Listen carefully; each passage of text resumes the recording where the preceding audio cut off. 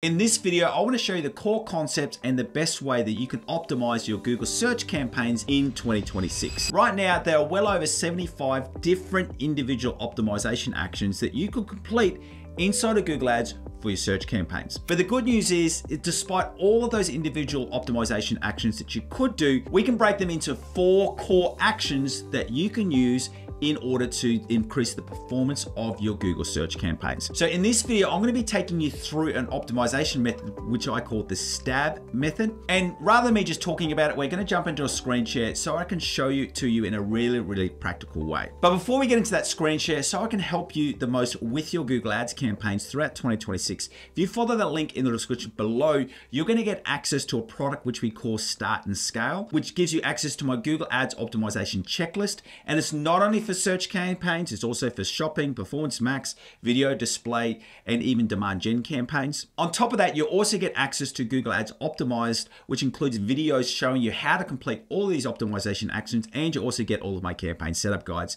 So it's everything that you need to not only start, but also scale with Google Ads in 2026. But with all that said, let's get straight into that screen share so that we can take you through how to correctly optimize your Google Ads search campaigns in 2026. All right, but before I take you through the Google Ads optimization checklist, and we'll also go into a Google Ads account so I can show you some real life optimizations, I do want to just take you through this Google Ads success loop, because it's important to note that this is what we're wanting to achieve with Google Ads and optimizing your account. So the first thing is you need to discover what's working and what's not working. And the way that you do that is that you need to look at your data, find out, some areas that are not performing well. Then you want to go in and add in some optimizations. And that's the whole purpose of optimizing your account. Find out what's not working and add in some optimizations to change that. Or if you find an area that is working, look to potentially put more budget in there to get better results. And this is the most important thing. And this is what I really want to focus on, is that wait. You need to wait and give your optimizations time. With Google Ads, you do not need to be going in and making optimizations every single day. In most cases, I'll generally do 1, sometimes we'll do 2, depending on the size of the account, optimization sessions a week, because you need to make sure that you're seeing enough data that you can actually review, make optimizations, then you need to wait again so you can go through and do that extra reviews. All right, optimization checklist. Now, this is what I was talking about. We've got, search, shopping, performance max, demand gen, display, and video. I want to focus in on search today. And this is this S.T.A.B method that I want to talk you through. So S stands for your spending and segmentation. T stands for your targeting. A stands for your ads and landing pages, and B stands for your bidding. For this video, we won't go too much into bidding, and the reason for that is because we've got another video in this series which deals with bidding. Because smart bidding is such a big topic, we just wanted to do a whole video for that. So we'll focus on the first 3, S.T.A., spending, targeting, and also your ads and your landing pages. All right. Spending and segmentation. What we want to do here is we want to find out, are there any campaigns that are ready to scale? And what we mean by that is that do they have good conversion metrics but a low search impression share? Or are there any campaigns that need extra optimizations? Also, are there any ad groups that need to be moved into a separate campaign? Now, the reason for why you would do that is if you've got, say, for example, 5 ad groups, and 2 of those ad groups, they're getting some conversions, but Google is just not spending any money on them. This can happen really common.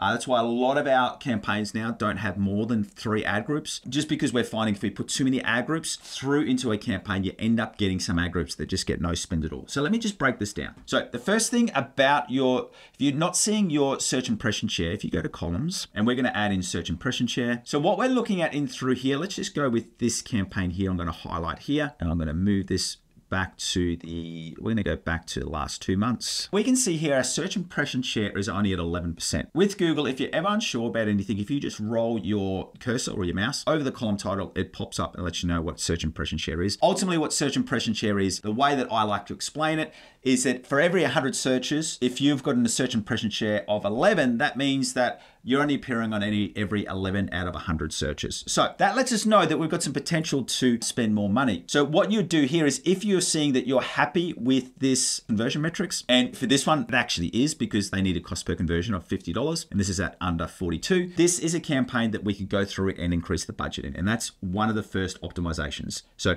reviewing campaigns that are ready to scale. Now I want to go through the second one. Are there any ad groups that need to be moved into a separate campaign? So let me just show you this account now. Previously, it was targeting all of US and it's got two core products, which are these two products up the top here. But what we found with this second product, which is their main product, when we had it all inside the USA, there were some states that just weren't getting enough spend. And I want to show you the reason for why that was happening. So these are the other campaigns that we broke them out from this main campaign into their own state-based campaigns. And the reason for that really came down to the CPC. So you can see here, we've got like California, the CPC is $6, but in New York, it's $8. Some other states like Indiana, it's $5. So by breaking this out into locations, is that allowed us to put more money into where we want to do it, because now we've got different budgets set at the campaign level, which is very much allowing us to control the spend. Now in this account, we've done it by states, but you could do it by products. You could have 10 different core products or 10 different core services, and it may make sense to break them out into like 5 campaigns or 3 campaigns, depending on how you want to do it. There's nothing wrong with starting with one campaign with multiple ad groups. Then when you get the data, you can start breaking it out. But what you really want to be thinking about is what levers or what control do you want in the business? That's the spending and segmentation. Now targeting, we're going to really focus on keyword targeting. Remembering here is that with Google Ads, targeting is not only keywords, it's also your audiences, also your locations, also your devices, and also your demographics. It is important to note though, with your audience segments, for some of you who may have been running Google Ads for a while, you would know this thing that we would do a lot of bid adjustments. It's really important to note that if you're using smart bidding, you don't need to do bid adjustments at all because smart bidding overrides those. For that reason, because all of these campaigns are on smart bidding, we're very much going to be focusing on keywords. I just want to go inside of one ad group. And with this ad group, at the moment, we've just got 2 broad match keywords. This is a newer campaign. If I go to one that's a little bit more established, you can see here that we've got some exact match keywords. This was an older account that did have some phrase match where we're wanting to phase them out and really focus on some broad match and then a couple of exact match keywords. But the main action you can do here is you want to go into what's called your insights and reports. And you want to go into your search terms. And this is all about adding in your negative keywords. And what you want to do through here is you want to review any of these keywords and look to add them as a negative keyword. Let me show you the process and then let me explain why and when you would do it. Process is quite simple.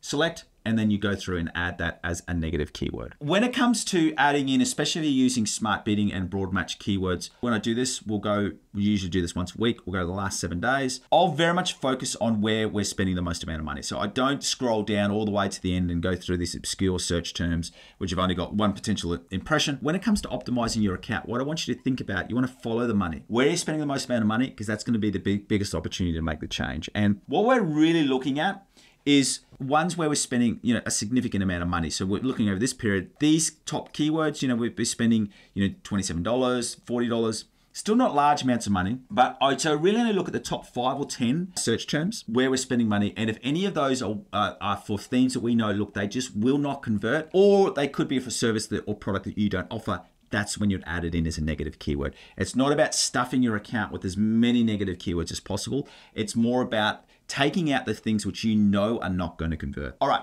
So obviously I'm just going to show you a couple of things in each one, because if you follow that link in the description below, you can get full access to the course, which takes you through how to complete all of these individual actions. All right, so let's now jump into ads and landing pages. And I want to show you the main thing that we can do through here. So if you go into your ads, we're just on one ad group here. There's actually now 2 ways that you can go through and do this. Is that you can actually run 2 separate ads inside of your ad group, but we are now moving over to just viewing the individual asset details. We're in a process of change, but let's just go through these 2 different ads. And what we'd look through here is that when you're running these ad tests, you want to make sure that these ads only have one core difference between them. So that way you know exactly what is making that change. And it could be that this top headline has keyword or location insertion pinned in position 1, whereas the other ad doesn't, or the other ad might have a different call to action pinned in position 2. But what we're looking at in through here is when we look at these 2 ads, we really want to be focusing on the conversion metrics, and we can see that this one is a clear winner. So you've got a conversion rate of 15.5% versus 9, cost per conversion $40 versus 93. So what we would do, as long as we felt like we had enough data, we don't feel like we've got enough data, we can just keep the test running. You would pause that ad and then create another ad. But now, and this option is that you can actually go and click on view asset details, and you can see from here, we can do the same process. I can add a filter. So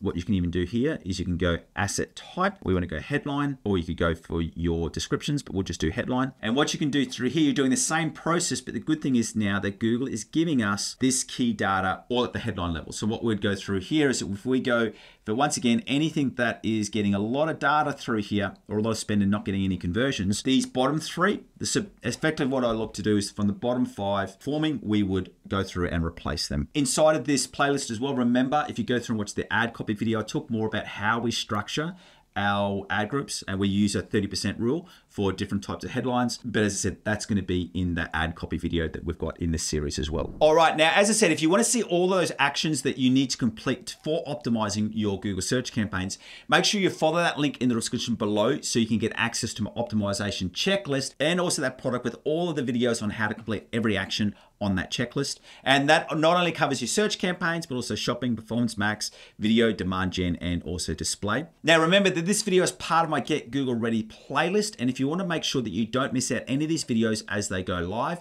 go through and not only subscribe, but turn on that notification bell. And you can watch all the videos that have been released right now through this playlist. And remember, I said that I would show you where you can watch a video about ad copy and how we structure our ads inside of Google search campaigns. Go through and watch this video right here. See you next time.